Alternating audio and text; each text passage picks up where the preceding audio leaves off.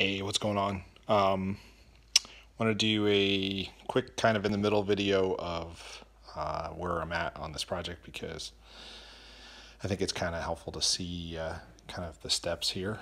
So first off, this is the room that we finished already, and that's a built-in grate that I ended up finishing with the floor. It's also white oak. So one of the project pieces I've just done is started to rough out the size of ventilation openings. So here's one of them, and I got my grate and I cut that out. Probably gonna make it a little larger when I get to the final piece, but you know, you kind of have to start thinking about that stuff as you go along, because you have to kind of have that planned out. So what I'm doing right now, I don't know if you can see these pieces, these are carpet shims.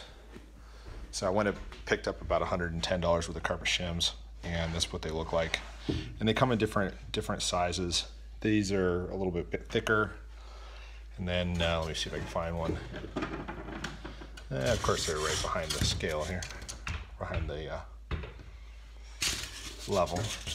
These are thinner ones. So you can see they come in kind of different thicknesses, as well as I've got a whole bunch of different types of pieces of wood here. I even have some thin plywood that I was using to make cabinets with that I don't need anymore.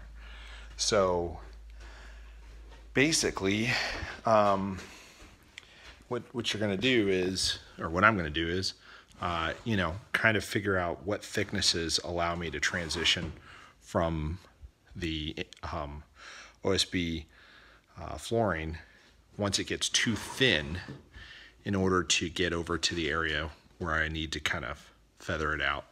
Now this isn't really done final here, but this just gives you an idea. So for example, I need another piece under here, kind of get it a little bit more level. And you can use shims and glue and whatever else you can come up with.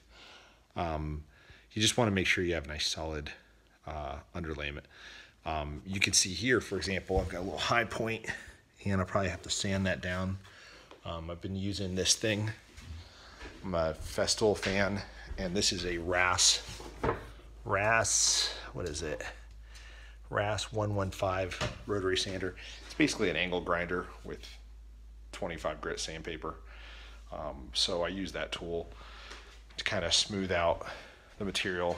What's kind of cool though is, so this is an area where you've got the OSB, then you've got your carpet shims, and then I've just set some wood on top.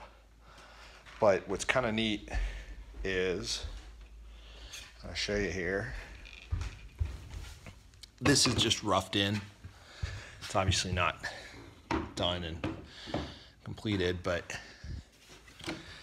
so we'll see what it's at. So 0.1, that's really a lot better than I thought it was going to be. There's still a lot of work needs to be done. What I've seen is they've got kind of a high point here where I have my staples that I used on my carpet shims, and you can actually kind of feel a little high point. So I'll probably knock those down and sand them. Again, I'm using a ton of glue to kind of put it all together. But yeah, I'm pretty happy. It's going to be a little bit of a nightmare when I get to that corner on how I have to do that. But yeah, so just give you an idea what it looks like as I go along. So going from rough floor to these 2x4 purlin or shims or whatever you want to call them, micro joists, to the OSB, to roughing in the finished area for grates. For example, these grates, have to kind of think ahead on that stuff as you do it. In fact, this is the grate that I'm going to use right here. You can see it's all ready to go here. So you kind of have to plan that out. And then finally putting the shims in, and then just laying some wood just to see how it looks, and getting it pretty darn flat. So, you know, it's definitely a lot of work, but this isn't an easy project, trying to level off a floor. I just kind of wanted to show, this is kind of a good view too here. So you can see the old floor. Get down here, grade. You can see the old floor dropping down and the new floor coming up to the correct height.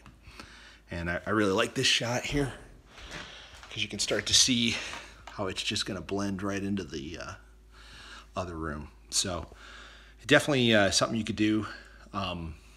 You know, mostly I'm just posting this video because I want to make sure I have somebody else out there doing it.